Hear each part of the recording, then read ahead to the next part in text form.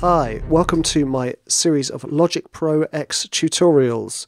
In this video I'm going to be talking about how to change the key.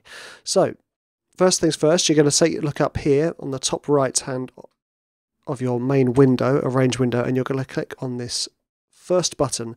This is the event lists. We're going to click on Signature, and you can see here we have the key signature selected. So if I click on here and I wanted to change the key from whatever A minor up to C major, there we go, the key signature is now changed.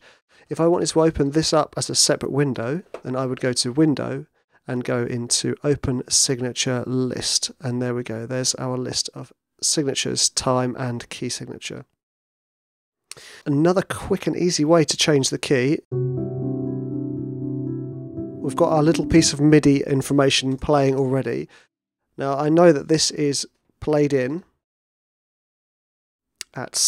C. So up here you can see on the transpose, if I move this up to, it then transposes it into D.